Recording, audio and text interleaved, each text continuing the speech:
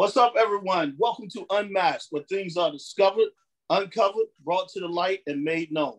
I'm your host, Lamar Bryant, coming live to you from PG County, Maryland. If you're interested in finding out about the untold stories behind being a college coach, this is the show for you. Being a former assistant men's college basketball coach for 16 years, there are so many untold stories behind the scenes in the life of a college basketball coach. Now, let's unmask them.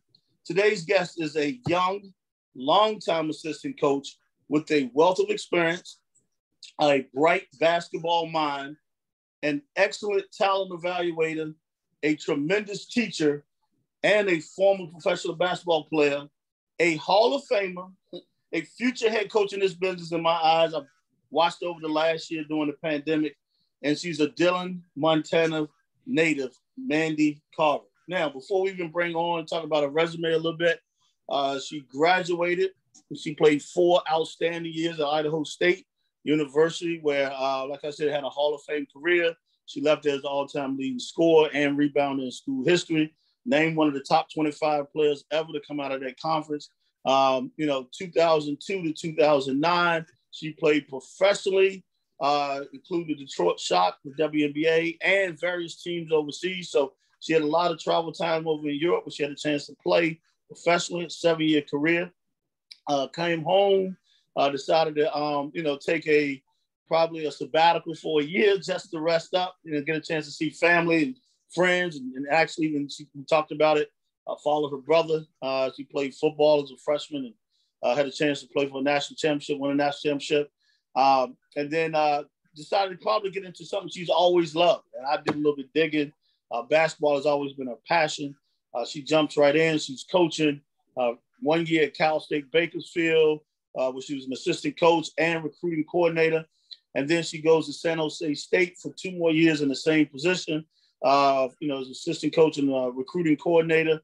And then she ends up in Fresno State, where she just completed her 7th year, 2 as an assistant coach, and then her last 5 years as the associate head coach and also the recruiting coordinator. Now, I want to welcome to the show. This is a young lady that I actually watched. You listen, questions you talk about on different Zooms over in the last year, and I'm excited to try to get her on my show. Welcome to the show, Mandi. How's everything? Thank you so much. Appreciate that intro. That was nice. I like that. Well, look, man, we came here to get unmasked. That's what this show is about. Kind of find out some things about you and about the business as well. And one of the first questions that I always ask is, there's no handbook to being a college coach. So you went from being an outstanding college basketball player, a professional basketball player. Now you want to get into coaching, but there's no handbook to this. I say that all the time. Tell me about the first day, first week, first month, either one of them, that when things are done with human resources or orientation, especially when no one gives you direction in this business. It's like, figure it out. Tell me what that was like, whether it was at Bakersfield when you first went or, any one of the places, but talk about that. I want to start with the interview process. So for me, the interview process, because I hadn't been in college coaching, the head coach that I interviewed with, I came out to California, I did the interview, and I had to put the head coach through a workout. And, I was, I didn't know, do I make him finish the missed shot? Yes, I do. And then I was like, you need to go harder. So it was kind of awkward, but I felt like in that moment I needed to show how I would put a student athlete through a workout. And he didn't quite finish the workout. He didn't make it through. So I felt like that was pretty good, pretty good during the interview process. I think getting into the job, no one told me that you have paperwork and office work and you're on your computer doing all these forms and emails. And I had no idea. I was like, I'm going to be a basketball coach. We're going to play the games. We're going to do the practice. I'm going to do workouts. I'm going to watch film. I had no idea that there was this whole office side. And I think that people probably don't understand that aspect of it. I think I get really offended. Out in public, people are like, oh, what do you do? And I'm like, I'm a college basketball coach. And they're like, full time?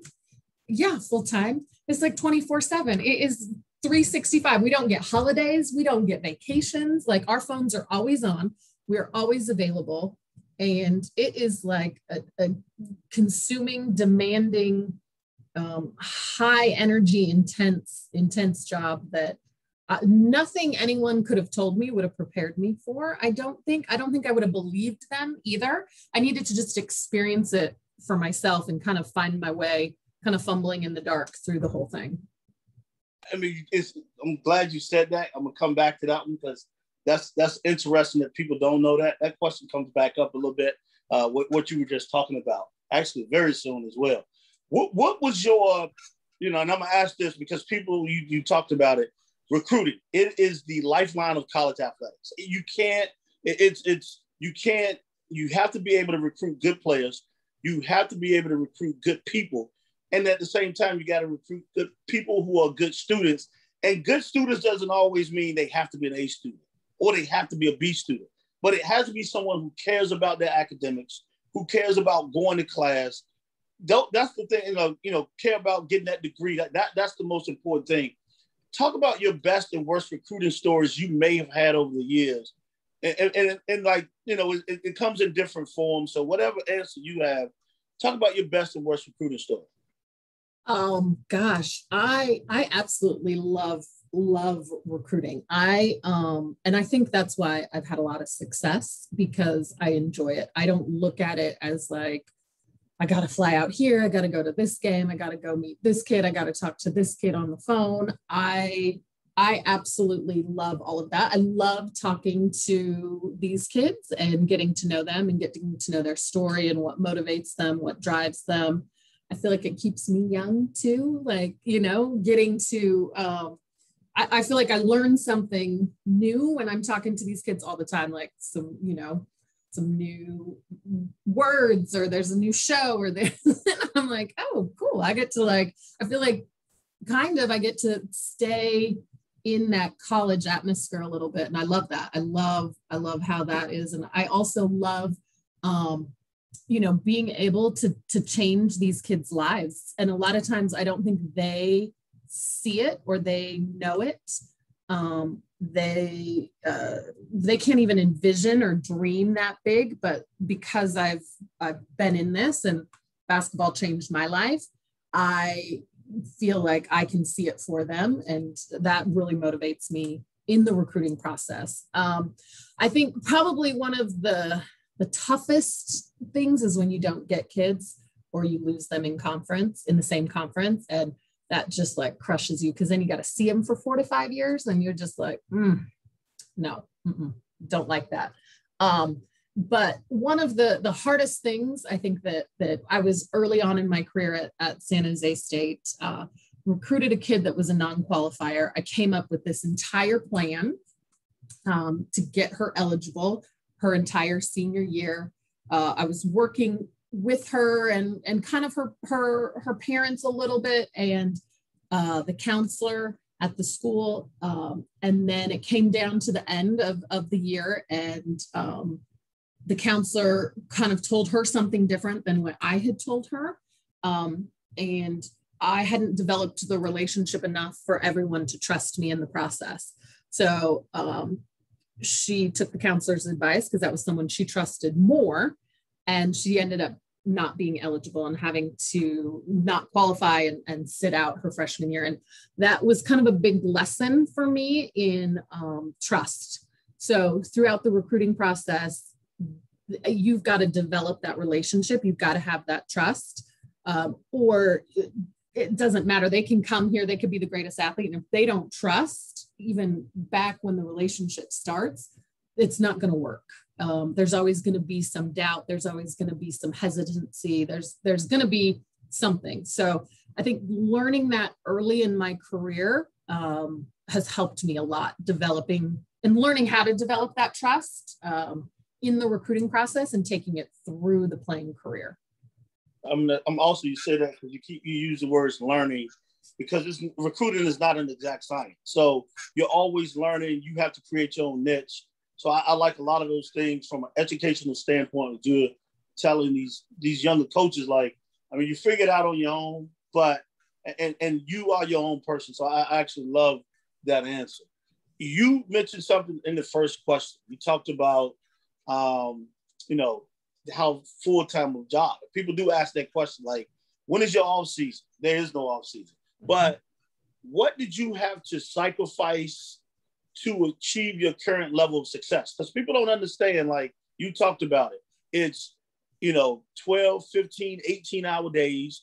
Even when you go home, you're still working. You still got to make calls. You might be watching film.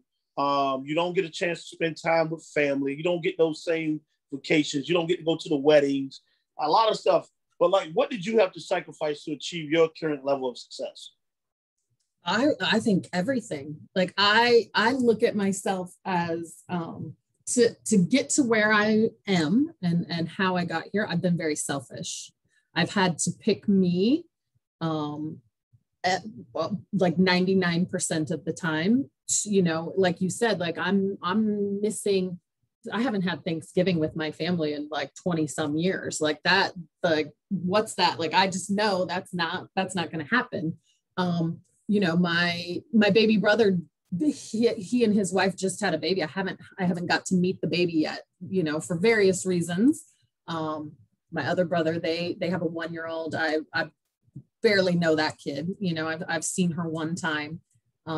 So there's that. Like it's I'm choosing myself. I'm choosing to make an impact in these young kids' lives, and that unfortunately takes precedent over my own family, my own relationships, my own friendships. My poor dogs, that's about it. That's all I got. I got 2 dogs that they're happy to see me. So it's a huge sacrifice, and I don't regret any of it. I think, my path has taken me in a different direction where, it may take me a little bit longer to have a family, but I feel like I'm making an impact, and it's something that's really important to me. But I know my family and friends, they struggle sometimes. They don't really understand it. They don't get it. That part has been hard, but again, I wouldn't trade it. I wouldn't give it up, and I think with the pandemic this last year, a lot of people got out of coaching because they finally had a time to pause. They were like, wow, I have all this time. I got to be with my family and my friends. And it was eye-opening, I think, to a lot of people. I think it's changed our business a little bit, where now, people have always talked about work-life balance and what that looks like and what that means. But now that people have experienced that, I think it's changed it a little bit, and hopefully moving forward, it's not like you said, the 12 to 15-hour days. It's maybe more like 8 to 10, a little more normal. Showing that, I hope it does go back to normal, because, like it's the pandemic probably did wake some people up. Like you said, people stepping outside the business, and they say, yo, I got, man, like I always used to say, everyone says it in the business, oh, I'm living the dream. But then once the pandemic hit, it was like, oh, I've changed. I'm living life now. Like you have a life, and like, wow, this is what life is like outside of basketball. So I truly understand what you're saying. Scouting reports, and that's a huge part of being successful. People don't understand how much time goes into doing an individual scout report. You can always tell whose scout it is, who's on the sideline, jumping up and down, most energetic. And guys have started doing it, scouts, in different ways now. Like, people share responsibility. But before, you could always tell who scout it was. And you could give, like, you're giving the head coach information. This is what I think. This is what I see. Come up with the ultimate game plan. And there's always that one person on the scout who's struggling from shooting. You tell coach, they're struggling from shooting. I don't know if the coaches heard it, the players heard it. They think struggling means they can't shoot. Well, that one person comes in, makes the first 3. All right, coach is fine with it. makes the second three, coach is turning at you saying, I thought you said they couldn't shoot. Coach, I never said that. But you know how that look is. But talk about your best and worst scout reports you may have had over your time in coaching, or just what you think about scouting reports in general. I think that is one of the best parts of being an assistant coach. It is where you get to implement your thoughts, your ideas, your game plans, your crazy, like I always have like one crazy thing, like let's one time trap this player just randomly, like in the third quarter. So they think that we adjusted at halftime. You know, I have some crazy, now do we always do them? No. But that's also my learning process and my way of kind of throwing stuff out there and see like if it sticks, if it works, you know, and that's the head coach's job to filter it. And so, you know, I'm like idea, solution, you know, just coming back with more. And it's good because that's a filter. So then when I am a head coach, then I can be like, yeah, remember that one time I thought we should do this? Like, what was I thinking? Now, with scouting reports, I think anytime there's a loss that, you know, you did the scout and it was just like a close game, or maybe they did something, you know, a lot of times it's a best guess, right? Like you're trying to say, okay, these are like maybe the 3 to 5 things that they're going to do against us. And it's like thing 10 that you knew they did, but you didn't prepare for it. Cause it was like, they did it 3 times in the previous game. And then against you, they do the whole thing. And people are looking at you like, did you even know they were going to do this? And you're like, I did, but we can't prepare for 25 things. We got to do like, you know, the top 3 to 5. I think those are the worst. Like you're sitting there, it's like the second quarter and you have this sinking feeling in your stomach, like, oh, halftime's going to be rough because it's going to be like, did you not know they were going to do that? Yeah, I did. But again, we can't prepare for anything. And I think the best games are the ones that in the scouting process that the team like executes the game plan to perfection. And you're sitting there, totally different feeling. You're like, I'm kind of a genius. Yep. You know, you're already like patting yourself on the back because, you know, you've got to in those moments. But I think the hardest part, and I didn't feel this way as a player. I feel this way as a coach. Like you celebrate the wins for about 15 seconds, right? Like the game ends and you're like, whew, now on to the next one, you know, like you're like, yay, we won. All right, great. High fives all around, happy. And then you're like, all right, on to the next one, like switch the gear, preparation mode. And I think with the losses, again, in coaching, you sit with that. Like, oh man, there have been sometimes I'm like, wow, I'm so bad at my job. I'm going to start Googling professions. What else could I do? Like, what else? What, like washed up college coach? What am I qualified to do? Because you feel it so intensely, and especially when it's been your scout, like you are so invested and so like, oh, it gets you. And those ones, I mean, as a player, I was upset when we lost. I felt it was my fault. I could have scored more, defended better, you know, done several things, but it didn't hit me the way it does as a coach. And oh, those are rough. Again, no one could have prepared me for that. Like, and I think if you're a competitive person, you probably should feel that way a little bit, right? Like, you know, if you care about what you're doing and you want to do a good job, you maybe should feel like that. You are 100% correct. And they do, they linger with you. You said wins 15 seconds. All right, yeah. Losses, you can't sleep. You're trying to figure out what do we do wrong. Trust me, I feel you 100% on that. Yeah. What's the biggest challenge you think you've experienced since you've been a college coach? Definitely adjusting as the times change, the players change, the needs change. You know, like how I was coached is how you can't coach like how my generation can't do it. The kids will not respond. They won't they won't stand for it. You know, and trying to figure out how to adapt with the times. I think that's been really challenging. I think this next phase of the name, image, and likeness bill passing, where kids are now going to be able to make money off of their name, image, and likeness. They can get paid for pretty much anything. I think that's going to be kind of tricky to navigate through, and there's going to be some hard discussions within teams with players and trying to figure out how that fits in, because now we're no longer amateurs. I think at that point we're kind of, you know, we're heading into the professional level, and there's going to be a different level of expectation. There's going to be a lot more stress and pressure on these kids that are already struggling to navigate this world with social media and all of the things that come with that, and things that come with being young and in a highly visible sport. So I'm hopeful that I'll be able to kind of, again, roll with that next wave of challenges.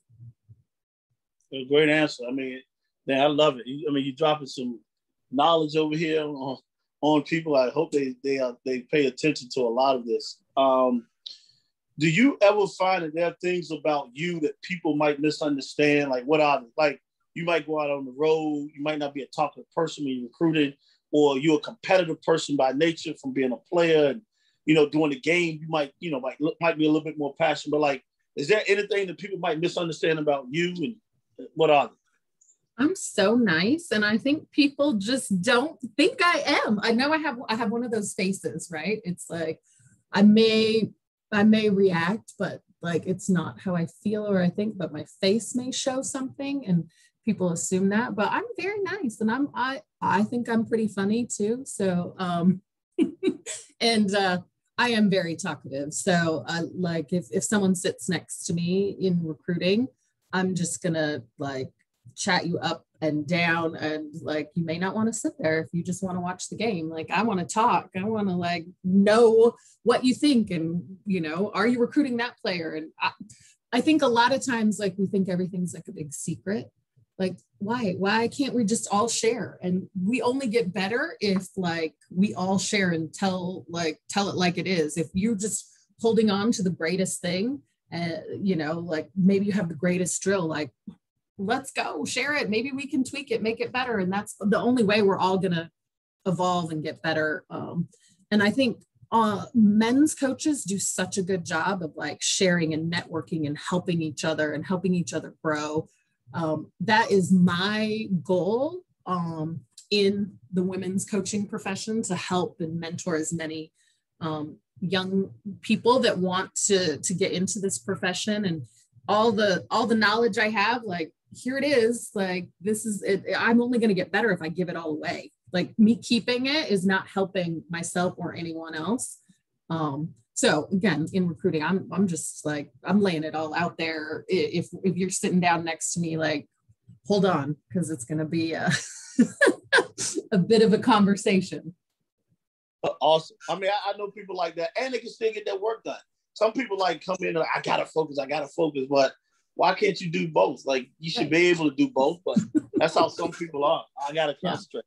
We're all educators in this business. I mean, we always talk about to our players, like, it's the basketball court is like a classroom. So you're always educating them. You know, whether it's in the film room or on the basketball court. But I'm gonna ask you this question. What do you try to teach your young players, your players in general, besides basketball? What do you educate them on?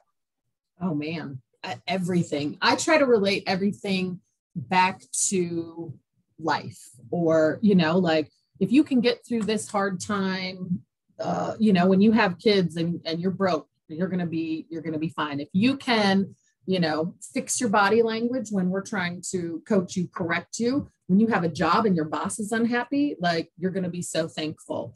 You know, if you can get through some of these hard things and trying to make them see, you know, the payoff and why some of this stuff, because a lot of it is like trivial and small, and they're like, that's dumb, but No, it's not. It's really, it's trying to help you so that when you're an adult, like a full-fledged adult, like they're like half adults when they're with us, but like when you're like really on your own, like you're not getting that scholarship check anymore, that you can function and you can look back and be like, I can do anything because I made it through college basketball. You know, I can shoot for the moon, basically. And I think trying to just talk to them about like the world that they're living in, and you know, making sure that they're focusing on their mental health and that they are focusing on, you know, understanding how the world is changing and the social issues and social justice, and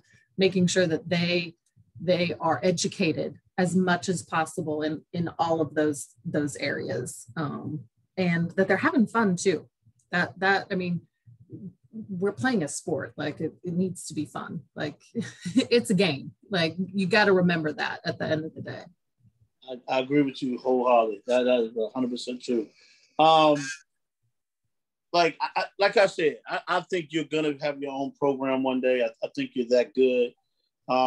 If you had a chance to sit down, and this can be hard because it's a hard number. I'm just gonna throw this number out here.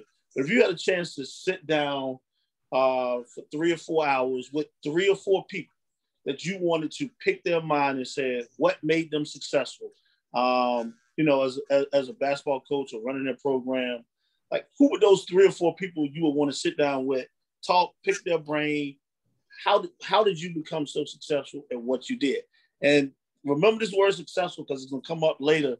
But who would those 3 or 4 people be? I've been really fortunate that I've had a lot of great mentors over my career. So I have been able to sit with Tara Vanderveer, the head coach of Stanford, who just won a national championship, and pick her brain. And I mean, that was like, you know, going to coaching university, like 101, 201, 301. Like, I mean, I could just listen to her talk basketball and philosophies. And I mean, she's brilliant. And I think she's probably one of the best in coaching at adjustments. And just like her work ethic is like unmatched. So anytime I can talk to her, would love to do it forever and ever. I'm also fortunate enough that I was mentored as a player by Pete Newell. So Pete Newell Sr., he I like to say he's like the inventor of the post moves. And like, I mean, he worked with Shaquille O'Neal, he worked with Lisa Leslie, like he did the NBA big man camp for 20 some years. So I was fortunate enough to have him work with me and again, get to hear all his stories. And his son, Pete Newell Jr., actually once when his father passed away, he kind of took over my mentorship. So he was like a legendary high school coach in California on the boys side. And he's continued to mentor me. He really makes me think about basketball. So again, anytime I can have a conversation with him, because he poses some really interesting questions, just, you know, on basketball philosophies and different and life too. Like he'll make my brain hurt just by having those conversations, which is good. You need those people that are going to push you like that. Someone I would love to sit down and talk with is Dawn Staley. I love her fire, her competitiveness, her story, and how she's now one of the best coaches at the collegiate level on the women's side, and how she has done it her way. And I mean, she still played and coached when she was at Temple. And like, that kind of blows my mind, just that demand of being able to do that. So would love to, maybe I'll try to squeeze in next to her in July and just like strike up a conversation. Who knows? And Dawn is awesome. She's in a group that we have a group, Philly. She actually talked about it when she was at an NCAA tournament. It's called 12 Inches Over. We're part of a whole group. So they have Dawn and Carol Lawson in it, along with a lot of male coaches. Just a few women coaches, but Dawn, I think, is one of the most powerful, if not the most powerful force in college athletics right now. Like, what she says, like people listen. We keep talking about it on the men's side, like who is that person? Who is John Thompson? Who is John Chaney? You know, who is Nolan Richardson? But like, I think Dawn Staley is like the most powerful voice. It's interesting how that is. And I have a lot of respect for her. So you definitely want to have a chance to sit down and talk with her. Trust me. She's very good at what she does. I like to ask this as more of an entertaining question. We don't have to use names. I don't even like, I wouldn't know who they were anyway, but what's the strangest or weirdest thing a player has done outside of the basketball court that you just was like, I can't even believe this person did that? Well, gosh, I feel like every time I think like I've seen it all, like put that on the list. I've seen it all. I have not, and I have learned to stop saying that. Like, because the minute I do that, I jinx myself, and I'm like, did that really just happen? I mean, my list is forever and ever long. Like, and just some of the crazy things that happen. Like I said, I've just learned to say I have not seen it all, and I won't, because something wild, crazy is going to happen. You know why? The team, 18 and 22-year-old, it's, you sit there, you're like, wow. You know, you just said, like, did this really happen? Like, or I can't believe this. Like, there's nothing that ever happened like this again. Well, it does, but it's interesting. What's the biggest accomplishment that you have experienced since you have become a college coach? So last season and this season, I think stand out the most. So last season, when we were living in a pre-COVID world, we won the Mountain West regular season championship. And I'm gonna say this, by the way, I was there at the Mountain West tournament. I can remember that. Well, we didn't win the tournament. We won the regular season. I know y'all won the regular season, but I was there during that tournament. I know that. Yeah. The tournament, we were in the championship game. We went to overtime. It ended on a controversial call. That was tough. That didn't end great. And then we didn't get postseason because of COVID. So that all kind of just ended with a bad feeling. But before that, when we won the regular season, we had a home game to clinch the regular season championship with San Jose State, which is about 2.5 hours north of us. So in-state kind of rivalry. And we had a last second play to win the game. And I'm in charge of all of the late game situations. And I have this play that we have probably worked on in practice for 5 years at this point. And our girls are like, we're never going to use that. Why are we always working on it? Like, no one can make the pass. No one's going to switch, blah, blah, blah, you know? And so we run the play, and it is like perfection. We score, we win the game, crowd goes wild, the whole thing.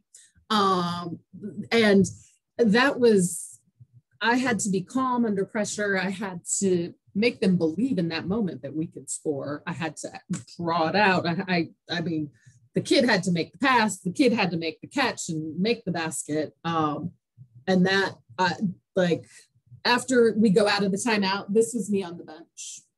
This is because I couldn't breathe, and I couldn't, yeah. So that was a great moment in my coaching career. And then I would say this season, we again fell short in the championship game. Game ended, you know, unfortunate in the championship. So it's back-to-back years now that we have lost in the Mountain West tournament championship game, which not great, but we were able to go to the NIT. We did not take our entire team to the NIT. So we ended up beating Missouri in the round of 32 of the NIT to go to the Sweet 16 of the NIT with our bench and 3 starters. So, I mean, kids that hadn't played more than 5 or 6 games all season. So the way that we were able to like come together as a team, as a staff, gosh, I don't think I've ever been prouder of a group of people. And like, you know, the Grinch, the heart just swells and swells. That's how I felt, like just so proud of like everyone and all of us. And especially after COVID being such a hard year, and that group of us being able to come together and win against a SEC team, like that was huge and probably one of my most favorite memories. Wow, that was awesome. That's awesome. Hey, that is awesome. What movie or TV show title best describes your week?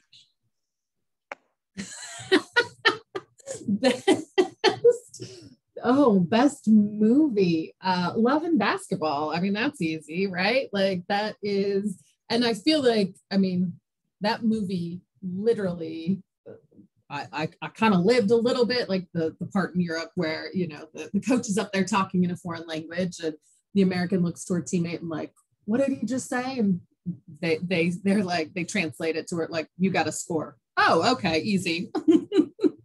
But anyway, again, I love my job. I love getting to work with young adults, and that title just kind of fits the day to day.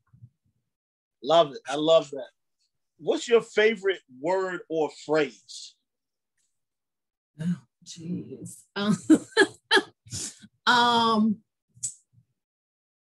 This is like so corny, but cupcakes are muffins that just believed in miracles. So, you know, plus I love cupcakes, but like, if you think about it, like I try to live like that. Like nothing is absurd or too out of reach, or, you know, like if you believe that you can do something, like you can.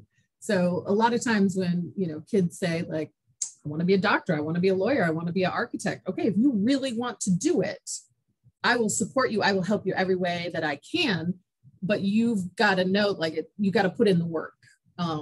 So that's kind of a corny way of encompassing my philosophy. I actually like that. I like that. What is the best piece of advice you've ever been given? So before my senior year of college, again, I got to meet Pete Newell Sr. and I got to meet Ann Myers Drysdale, who played at UCLA. She's one of the best like female athletes of her generation, Olympian, and she was drafted to an NBA team, I think the Pacers. So just phenomenal person, an athlete. And I had this dream that I wanted to be a professional basketball player. And she said to me, like, you're a dime a dozen. Like, what's special about you? You've got to find what makes you different, what your niche is going to be, and then you've got to work at that. And I mean, it sounded kind of negative at the time, but it was so motivating to me. And I was like, okay, right. What if I am a dime a dozen and there's a bunch of players that are like me, how am I going to separate myself? Similarly, like coaching and recruiting, like what makes me different from the next coach off, you know, down the road. And so playing wise, I was like, okay, I'm going to focus on rebounding. I was always a pretty good rebounder. I could jump a little bit. I was pretty mobile. And then my senior year of college, I led the nation in rebounding. And I kind of took that and have made that like my thing. So my niche, like I'm going to work hard. I'm going to, you know, continue to show up and be relentless, which is kind of like that rebounding mentality, like with coaching, with recruiting, like here I am again, you're going to hear from me. I'm going to be the same. I'm not going away. And you can trust that what you see is what you get. Like, I'm not going to be like this one day and then flip the switch and be someone else tomorrow, like, this is it. This is what you get. This is, it's not changing. So I think that helped me so much playing and now career-wise. Awesome. That is awesome. And you said something about it where you used successfully last time. And I'm gonna ask you, what does success mean to you? Because so many people have different answers. Like some people get caught up in wins and losses. Some people, but what does success mean to you? Success for me, again, I know we're judged on wins and losses, and like if we don't win, I don't have a job. I get that, but like you said, that is not what I feel like is success. To me, I want to be someone that these kids can count on forever. Like I'm not here from like recruiting you at 16 and then at 22. Bye, you're not going to hear from me. No.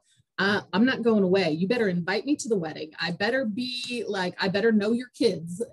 You better, I'm going to wish you happy birthday when you turn 30. Like those, and I have prided myself on maintaining relationships with all the players I've coached. So I would say for about 95% of the players I've coached, I can still get in touch with them. I still communicate with them. Different for each player, and maybe it's once a month or maybe it's like every other month, but I'm not going away. Like I'm here. This is it's not fake. It's not like I loved you because you played basketball and you scored a lot of points. Like nope, I care about you as a person, and I want to see you have success, and I want to support you and be your champion and help you in any way that I can or that you need. That is how I determine success, that I am sticking to my word of like, this is a lifetime commitment when you play for me, like, or I recruit you, like that's not going away. So, that's what keeps me motivated. And again, I know I'm judged on the wins and losses, but that isn't the most important thing. That's great. That's great to hear. I mean, I love that. I love that answer. We always talk about it. You said a lifetime. Some people talk about it's not a 4-year decision, it's a 40-year decision. I want to be, in your life. And I think that's important. I think that is important that people know no matter what ups and downs you have in life, you're still going to be there to support them, if they're doing the right thing. So I think I love that answer by you. You're not a self-promoter. I mean, I'm listening to you now. I've heard you before. But if you had to choose 3 adjectives to describe yourself, which would you choose? Oh, man. Caring. I think that I'm hilarious, but, maybe that's my self-promotion for my comedy tour. Probably... I'm extremely competitive, like extremely competitive. I have to like tame the competitive part of me. Like if we're playing board games, watch out. Like I may flip the board game. If I can't play like rec league or, if there's like a staff kickball, I can't, because no one wants to see that side of me. I will throw the ball at someone's face and it'll be over. So like, I have to constantly like keep that like right at the surface, because it's, it's good in this profession to be competitive like that, but in life it can kind of be taken the wrong way. I love the competitive. They don't matter. I'm throwing it at your face. I like that. What person and or event has had the most influence on your life? Oh, geez. I think my brothers have had such an impact on my life. I think I have 2 younger brothers that I'm just so proud of them for all that they've been able to accomplish. And now they're both fathers and they have little girls. And I'm just so so happy to see them with their daughters and how good of fathers they are. And I think having an older sister has made them more prepared to have girls. So like they have, I always wanted siblings, and I was so happy that I got them. I wanted sisters, but I think the world knew that that wouldn't have been good. So they can handle me, and that has been a huge influence. I've always wanted to, kind of do the right thing and be a good role model for them, whether it be just in life, academically, athletically. And I think that, they have pushed me to do that. And I'm thankful that I have them. Wow. Well, I'm going to ask you this, like, what's the most stressful situation you think you faced, like, in this business? I think you could say every day is stressful. I mean, constantly making decisions with kids' best interest in mind. I think that's stressful. The feeling like, I always tell the parents, like, we are going to take care of your kids like you would, like, and having that responsibility of these kids' best interest, and that their parents have, like, entrusted us to keep them safe and take care of them and watch over them and develop them as young people. And that's stressful. That's a huge responsibility, because again, I'm all about keeping my word, and what I say I'm going to do, I'm going to do. And, I'm not going to say we're going to do all these things like that we sell in recruiting, right? Like, we're going to make you a better basketball player. We're going to make you a better human. We're going to make sure you graduate. We're going to help you get a job. Like, those kind of things, like, that is a great responsibility. And that can be a little bit stressful and overwhelming at times. Yeah, definitely can. I mean, you said, like, every day. I'd like to end with this question, just because, I mean, you had a different path. You were a professional player for 7 years, but, like, knowing what you know now, what would you tell your young self or younger self to prepare for, like, as an assistant? What would you say? I think just, again, as females and on the women's side, I don't know that we talk basketball enough, and just learning the game, the terminology, the different things. I think, and I hate to, like, stereotype this, but I think men sit around and talk sports, right? Like guys sit around and they'll have the game on. Even people that aren't in coaching, they think that they know. They're like, oh, LeBron, why are we using LeBron at a point forward? Why are, we need to get AD the ball, or, what, everyone has an opinion. We women, we don't sit around and watch. We're like, dang, LeBron looks good today. Like that. Like, those shorts are nice. Like, that's, like, those are the conversations we have. And I wish that it would be more, focused on strategy and the game, and learning that, because that, I think, would have helped me a lot sooner. And my trajectory would have been quicker, as opposed to, I knew what I knew, but now I have done a better job of educating myself on different things, like, basketball wise. So I would have loved that. And the networking, trying to get to know as many people, being mentored. I mean, people are willing to mentor. You just got to ask. Like, I've been fortunate enough to mentor, 2 to 3 people a year. And I am more than willing to mentor anyone that wants to get into the business or just get better at it. I feel like I learned just as much by doing that. And I think you just got to ask. People don't ask. And so, you're kind of nervous or afraid, but that I would have just been like, hi, here I am. teach me, talk to me, tell me all your tricks. Like, and I love to do that again. Like, that's something I'm pretty passionate about as well. That's awesome. I mean, I love that. Like, I just listening to you. Well, look, I want to thank you again, Mandy, for being a guest on the show and being unmasked. Is there anything you want to leave with the viewers before we go? I think just be kind to yourself. I think a lot of times we're all too hard on ourselves, especially as coaches. Like I said, I sit with those losses. I sit with the lost recruit that went to someone else in the conference. Like, gosh, that keeps me up at night, and I don't need more wrinkles. Like, so that would be my parting advice. Just be kind to yourself, forgive yourself, and be open to endless possibilities. Awesome. Well, like I said, thanks again. I appreciate you. And I want to thank you viewers for watching another great show. Stay tuned for the next guest as we get them unmasked. See you next time and stay safe.